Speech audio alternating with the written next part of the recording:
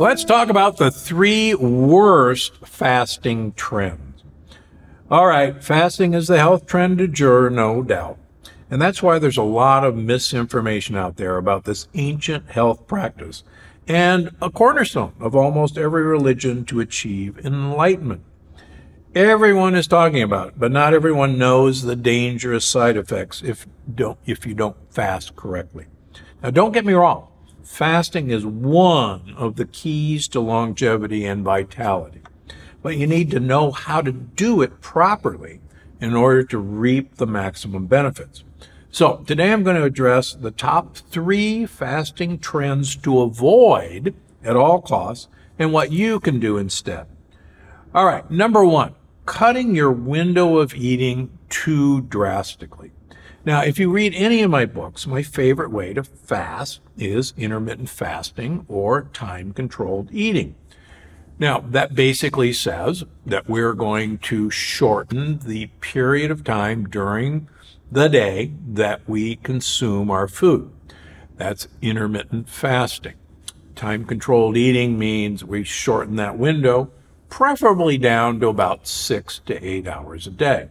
Now, as I talk about a lot in Unlocking the Keto Code, unfortunately, if you're used to eating 12 to 16 hours every day, and the average American, believe it or not, eats 16 hours a day, literally from the minute they get up to the minute they go to bed. And as I show in my last 2 books, most of us are insulin resistant and metabolically inflexible. That means when you stop eating normally, you should be able to, instead of using glucose as a fuel, sugar, use free fatty acids, fat, as a fuel. But the vast majority of us can't do that. And when we stop eating, within a few hours, our glucose stores fall dramatically. That could be compensated by using fat as a fuel, but most of us can't use fat as a fuel. So we crash. We get headachy. We get grouchy. We get dizzy. We get worse.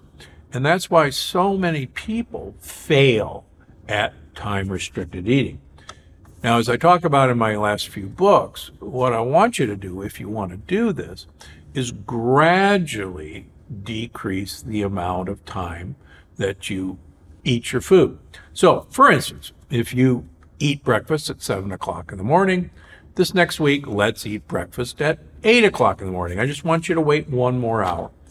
Accomplish that, take the weekend off. The next week, we'll do 9 o'clock in the morning. That's just 1 more hour. Gradually work your way out to about a 6 to 8 hour eating window. That means eat breakfast at 11 o'clock in the morning, finish dinner at 7 o'clock at night. That's an 8 hour window. Want to compress it to 6? Eat breakfast at noon, finish dinner at 6 o'clock. Fantastic health benefits, but you don't jump off a 10-story building to do that. I've seen it fail so many times. Just avoid that at all costs. All right, how about a prolonged water fast? Now, of course, this is the most well-known, historically speaking, approach to fasting. Even Jesus is said to have done it for 40 days and 40 nights.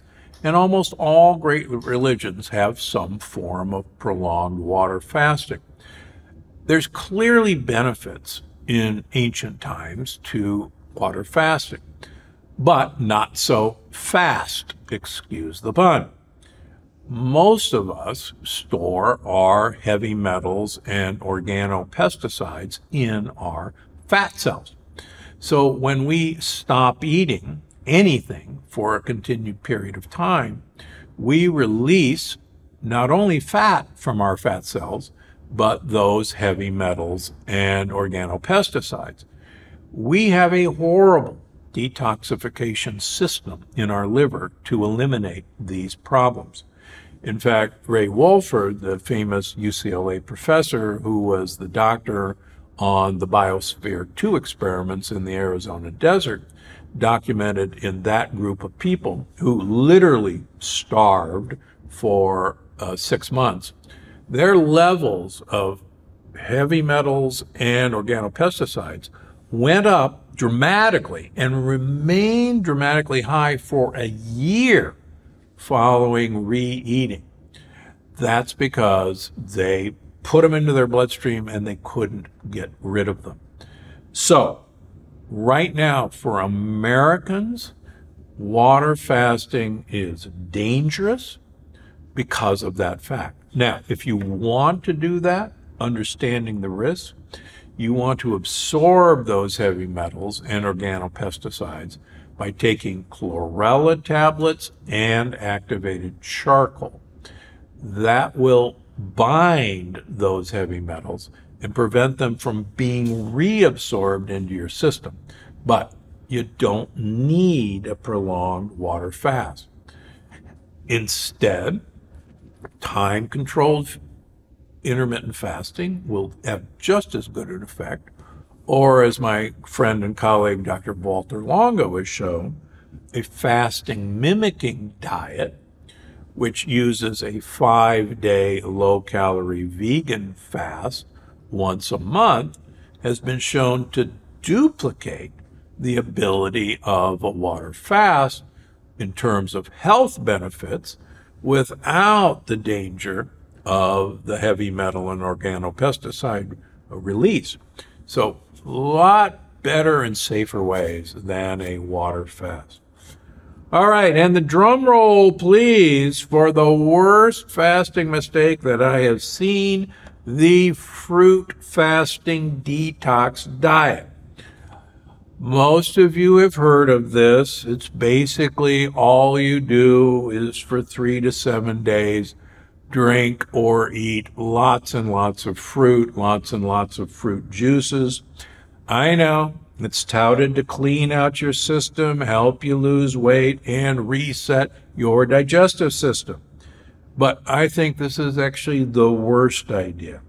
Just remember, fruit is loaded with fructose, fruit sugar. Fructose is the best way to cause uric acid to increase in our blood, which causes gout and kidney stones and high blood pressure and diabetes. I've had several patients recently go on these fasts for fun as an experiment, and we looked at their blood work before and after, and they were shocked, every one of them, to look at their triglyceride numbers go sky high, to look at their liver enzymes go sky high. These were liver detox diets, and yet their liver enzymes got worse. Their uric acid levels went sky high, and one of them, doing it for a month, became a diabetic. So please, you do not need a fruit detox. This is the worst way, in my opinion, to toxify your diet. If you want to, do a vegan fast, like I write about in all my books. You're going to be much better off and much safer. Now, I highly recommend that you check out Chapter 5 in my new book, Unlocking the Keto Code, for the latest studies on the most effective fasting practices. So, that's it for now. We'll see you next week. I hope you enjoyed this episode of the Dr. Gundry podcast. Make sure to check out the next one here. I have to have food to keep my energy level up. And in fact, the evidence is that it's exactly the opposite.